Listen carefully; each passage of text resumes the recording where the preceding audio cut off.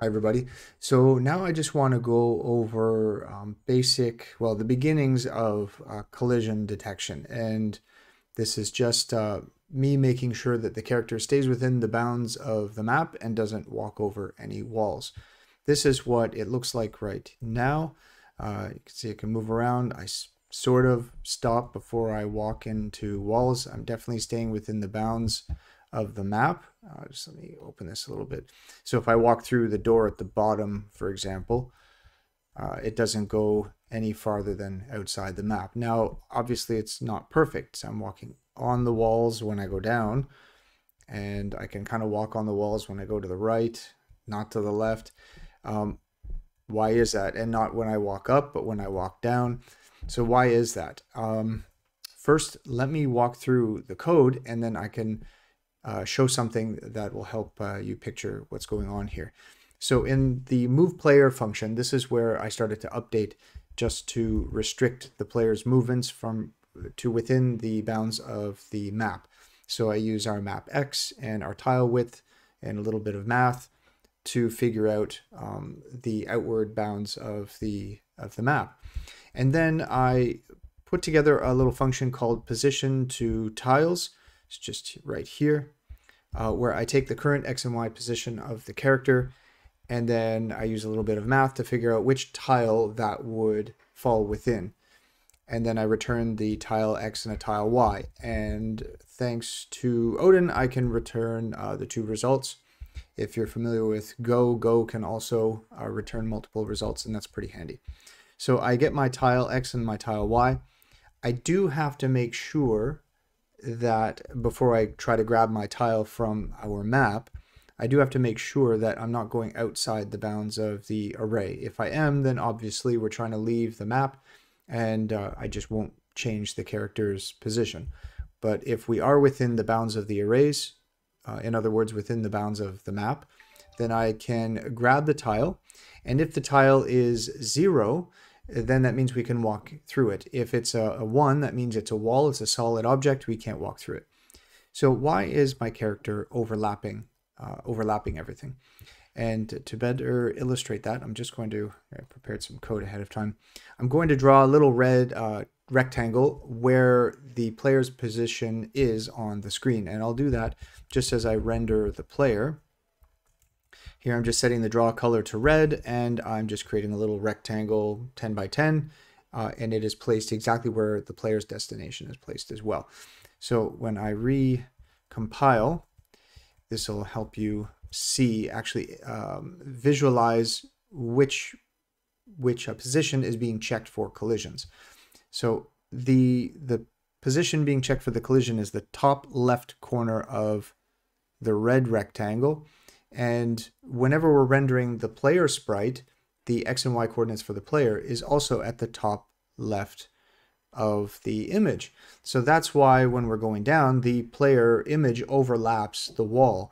But you can see that the top left corner is within the bounds. So it is stopping where it is supposed to.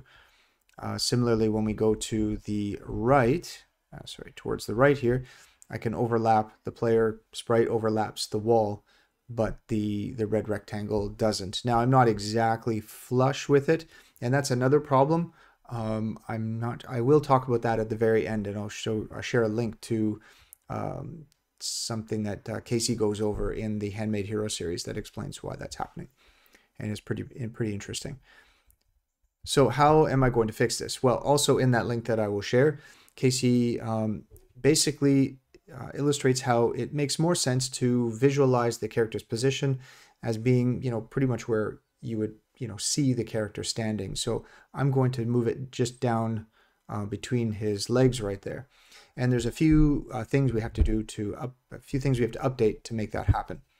We have to separate the player's actual position, so where that little red rectangle is, from where we're rendering the image. I want to render the image off to the left and up from the actual position. And right now I'm just using a single XY coordinate for rendering and tracking position, but I want to separate those two. I think the first thing to do would be to add positions to our context. So actually I'll add it right where the player is. So we'll do player X, and we'll make this an F64, and a player Y also an F64. And this is because it'll just make it easier for us to do some math on it.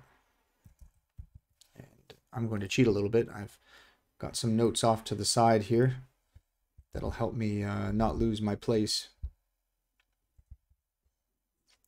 And then for, let's see, for rendering reasons, I also want to have a different render height than an actual player height and width, because the player height and width I use for some math, but I want to distinguish between the rendering height. So we're actually rendering twice as large as what the actual sprite image is. So I'll change this to render width. This is another constant. Player render height is the player height times 2.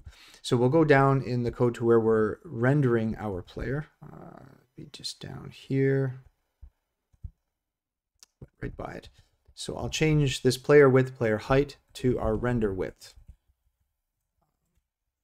and render height.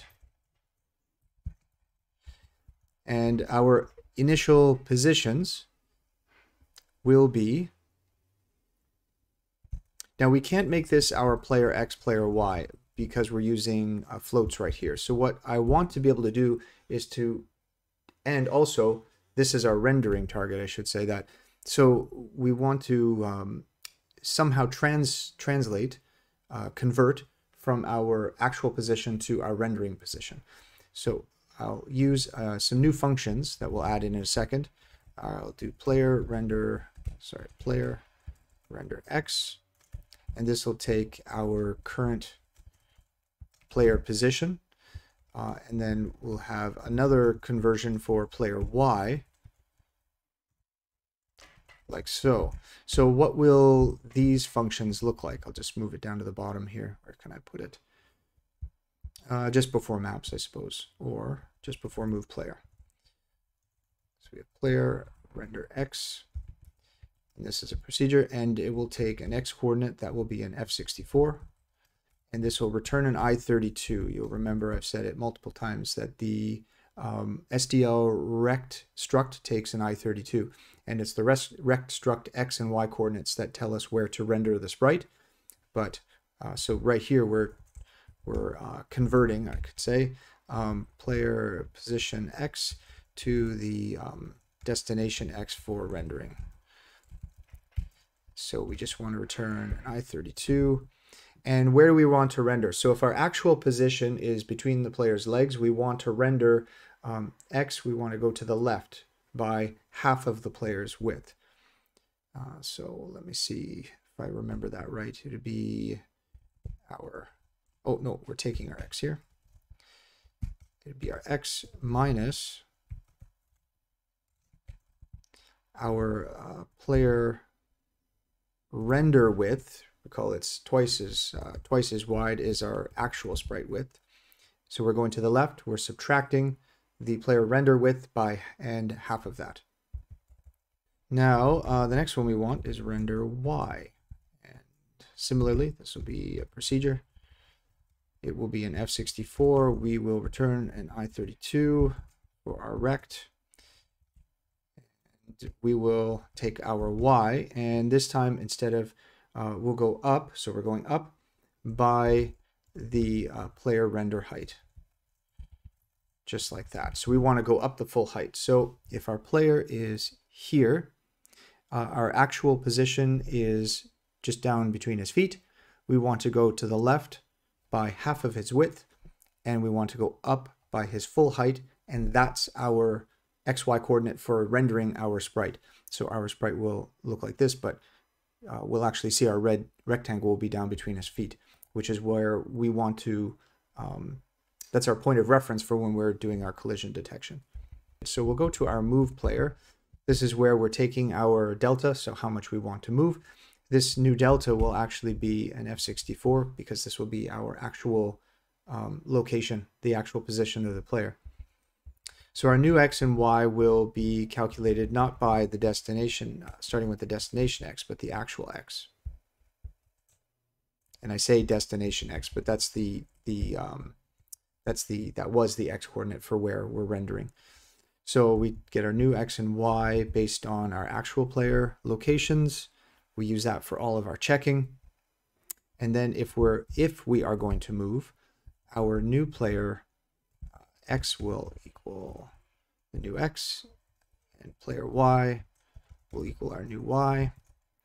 And here we have to do our conversion. So we'll do render player X, which takes our new X, render player Y, which takes our new Y. And I just want to give a quick look through to make sure I'm not missing anything. And our red rectangle should move because we are also referencing our player, the destination X and Y. Oh no, we don't want to do that now. We want to render this where our player actually is. That's what we want. Player Y. Now it'll move, but our sprite should render where we want. What am I looking for? Okay, so let's test that out and see how that looks. I don't think I forgot anything. Oh, I forgot a lot of things. Let's see. Just some conversions. Some type mismatches. Yes, our player speed is still an I-32.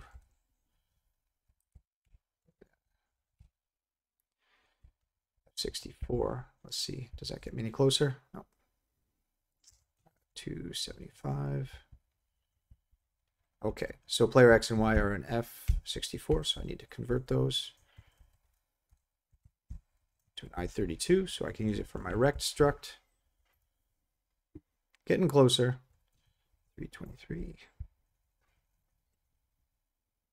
Okay, so I'm comparing an I-32. So yeah, I'm using the map integers to make sure the player stays within the map boundaries. So instead of converting to an I-32, I will use an F64 because our new X and Y are an F64.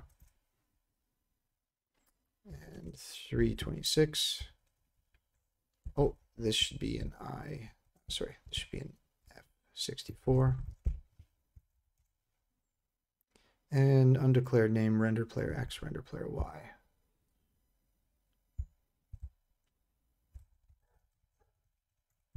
Oh, I didn't actually put the functions in. Did I? I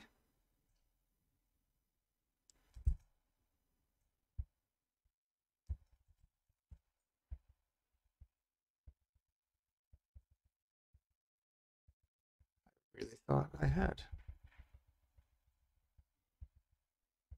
Oh, there we go. Yeah, I just named it wrong.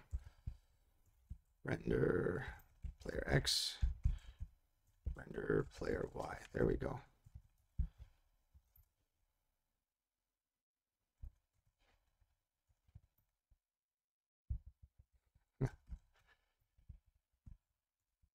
Render player Y. There we go. Hallelujah. Okay. And my player is starting way off out of the map. I did this before.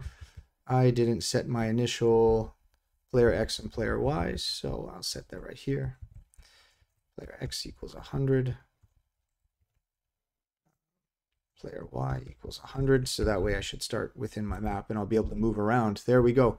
So now you can see the red rectangle is down between his feet where we expect. And now when we're trying to walk through walls and that, the rendering will make a little more sense. So there's still a little bit of overlap and I'll get to that in a future video. But for now, you can see now that we kind of, it looks a little better. We're stopping where we ought to. Also, it has the benefit of when we stand in front of a wall, it kind of overlaps a little bit, which is kind of what you'd expect things to look like. You know, depending on the perspective that you're going for, of course, but that makes a little more sense. So hopefully that, you know, is enlightening, kind of gives you something new. That was kind of where I'm at with that. The next step for me will be to will improve the collision detection. And I'll share a link in the description, as I said, that will expand a little bit on why we're rendering this way and where to put the actual position of the character. And then Casey also goes over some of the bugs, the use cases, what should I say, the edge cases that come with this sort of simple approach, and the problems that happen with that, things like phasing through walls and whatnot. So I'm still learning about that, but this is where I'm at for now, and hopefully that helps you out a little bit. I'd like to hear where you're at with collision detection, and if you have any other resources to share with me, I'd really like to read them, because I understand this is probably one of those topics where there's a lot to cover, and I'd be interested in reading them. Okay, so thanks a lot, and leave a comment below. Appreciate it. Cheers.